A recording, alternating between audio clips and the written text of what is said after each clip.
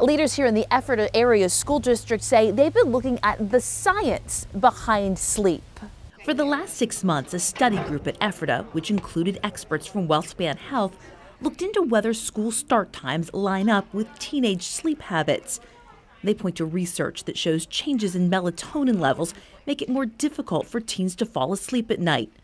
District leaders say changing the school day start time for secondary students could help them better balance the demands they're facing. All that stress takes a toll on our kids. And if there's something we can do that will allow them to approach those challenges with a little more energy, a little more perseverance, by just giving them a little more sleep, that's something we should be at least looking into as a district. The district posted links to the scientific research on its website and is holding an informational community meeting in December. District leaders say if they make a change, they'd like to put it into effect for the start of the next school year.